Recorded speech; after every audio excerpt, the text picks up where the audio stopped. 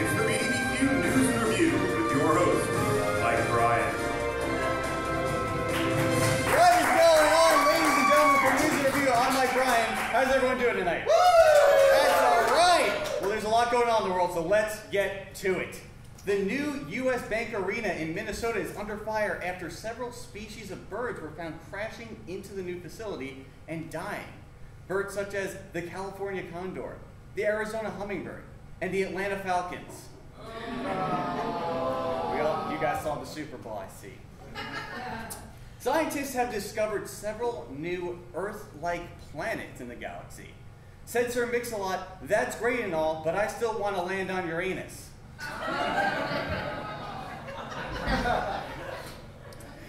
A town in New Jersey is planning to rename one of its streets to Dick Street. It also plans on changing the app you use to find it.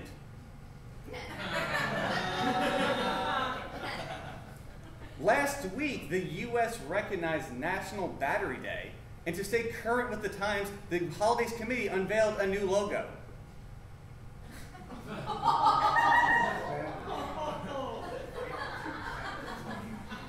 In lighter news, officials in Israel have decided to decriminalize marijuana. This forever changes the meaning of the term l'chaim. What? Oh, I'm upset, man. Dude, I'm in the middle of news and review. What do you want? You never let me do the news.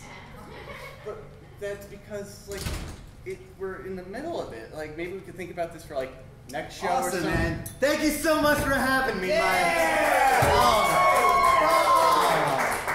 A lady in Ohio fell off her roof while her shoe laces were untied.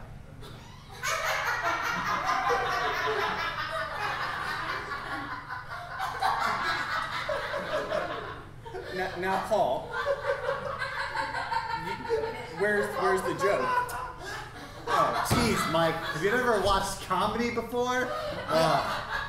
But like you just said a setup. Like you need to like add a punchline, something after when you tell the news story. Oh, okay. All right. I think I got it. You sure? Yeah. Okay. A Queens man was arrested for trying to steal 8 jars of mayonnaise from a bodega.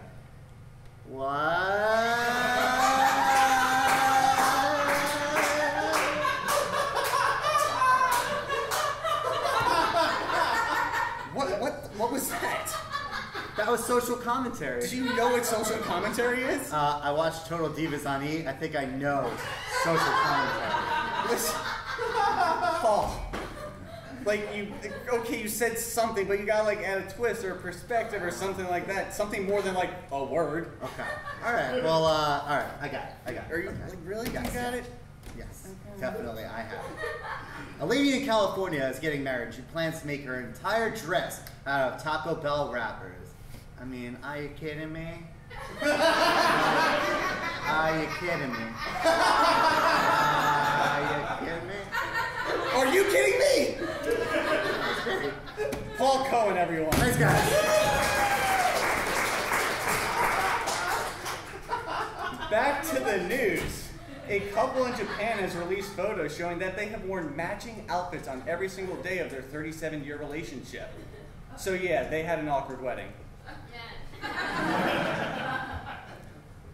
During a trip to Mar-a-Lago, President Trump crashed a wedding reception.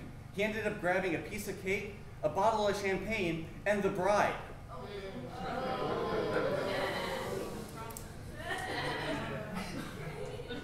We'll add that on the never again list.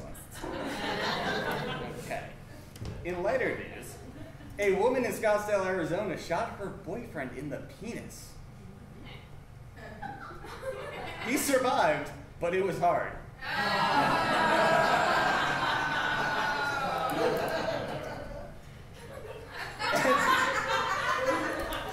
I love a good pun, I'm sorry. Yeah. And finally, 2 PwC accountants have been banned from the Oscars after a mishap at the event. So, 2 accountants were banned from an event containing a bunch of attractive, popular people. Why does that sound familiar?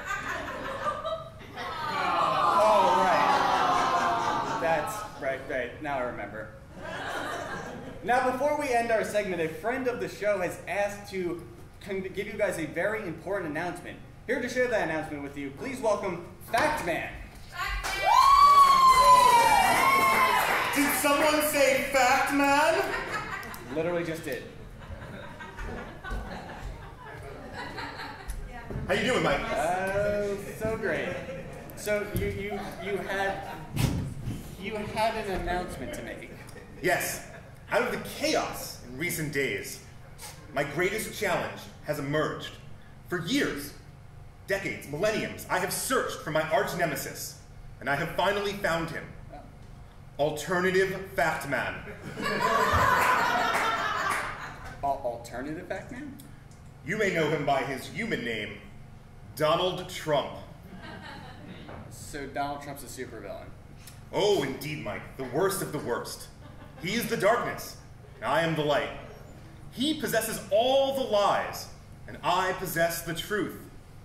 Trump wears baggy suits to cover his inadequacies, and I, like the facts, have nothing to hide. That's a fact. Yeah, I see that. But like, I mean, is it really that bad? Like, we're still here. Oh, but maybe not for long. Trump is trying to divert attention by indicating that there are many threats to us. Mexican rapists, Middle Eastern terrorists, Australian crocodile hunters. None of these are the real threat. So what's the real threat? Oh, Mike, cyber terrorism. Cyber terrorism is very dangerous and possesses truly the greatest threats to our country. Let's see. People like Alternative Fact Man and his friend Migliaccio, they can do a lot of damage.